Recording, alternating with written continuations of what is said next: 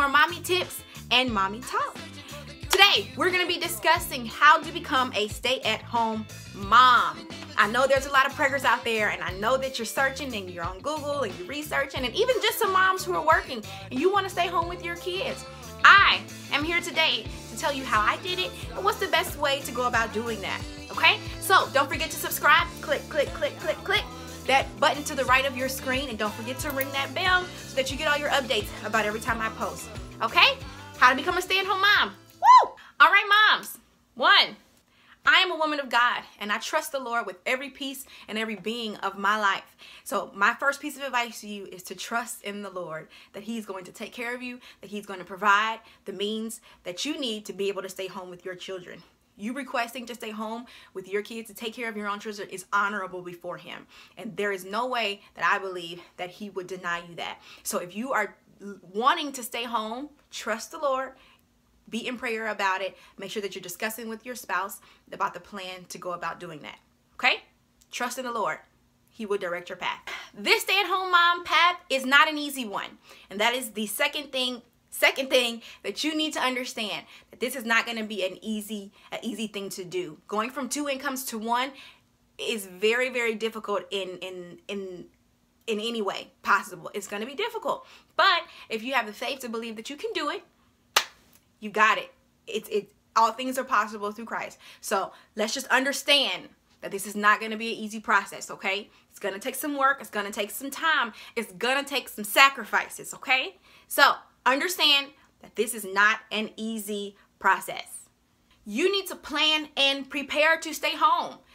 Get your budget, get at a table with your spouse, and you're going to need to figure out what your bottom line number is for the month, and figure out what he needs to be bringing in so that you can meet that, okay? It's probably going to be a little difficult, but you need to differentiate between your needs and your wants. You need lights. You need water. You want TV. You want cable. Those things are not necessary. So you're going to need to figure out what you're willing to scratch off and what is vital. Get at the table with your husband and figure it out. Whatever your bottom number is, you're going to need to make sure that you're bringing that in, whether that's from his income or whether that's from ways that you can bring in additional income while being at home. But we'll talk about that a little later.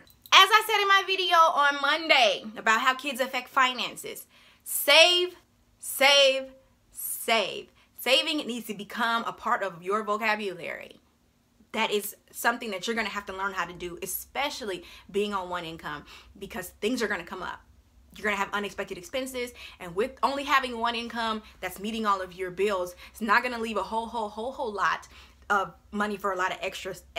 So like I said, it's not about the amount that you're saving. You don't have to, it's not about, oh, if I can't save $200 a month, then I'm just not going to save it out. I don't care if you're saving $10 a month, $50 a month, any little bit helps. So save, start a savings account, and don't touch it. Don't touch it unless it's for emergencies only.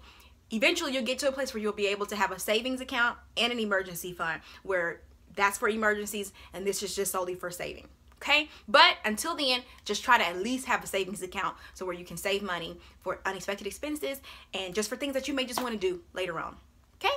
Research the government assistance programs in your state. Now, I live in Nashville, Tennessee. We have food stamps and we have WIC. This subject can be a little touchy for some people because some of y'all got that bougie spirit on you, and you need to get it off, because if you want to be a stay-at-home mom, you're going to have to tap into those resources, okay? Food stamps is going to be an essential one that's going to be able to take food out of your budget, because that's going to be covered, okay?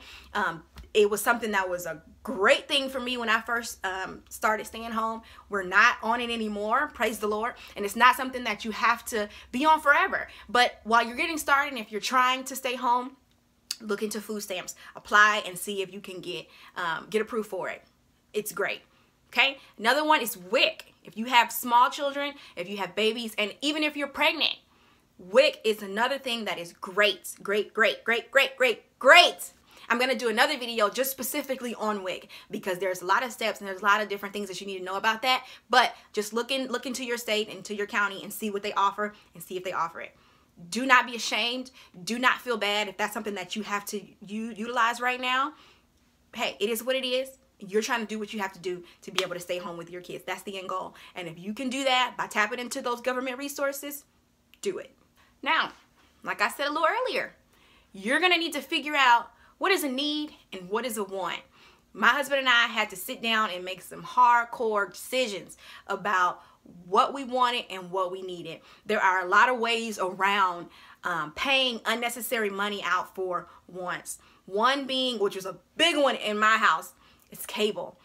That's something that I could not live without. I grew up with it. I needed it. I need to be able to watch television. Entertainment is necessary for me, especially if I'm going to be home. I need to have entertainment. But there are other ways around necessarily having to pay $100, $200 for cable. You got Netflix. You've got Hulu. You've got smart TVs where you can get YouTube and things on your television. You've got a Fire Stick. You've got other ways around necessarily having to pay a bunch of money out for cable. It's unnecessary, okay? So that was one that we cut from the gate. A bunch of eating out, going out to eat all the time. I had to learn how to start cooking. It is what it is. Cooking is not something that I want to do every day, and we have certain days that are set aside where we can go out and I can get a break from that. But for the majority of the week, I'm in that kitchen, okay? A lot of extracurricular activities like going to the movies and going to amusement parks and all those things have to be planned. It's not just on the whim, let's just go to do, unless you got it planned, unless it's in the budget. Other than that, it's going to have to be planned, or it's going to have to be nipped out altogether, okay? It's just differentiating what's a want and what's a need. You have to have shelter. That just goes without saying. You have to have shelter. You have to have water. You have to have lights. You have to have food.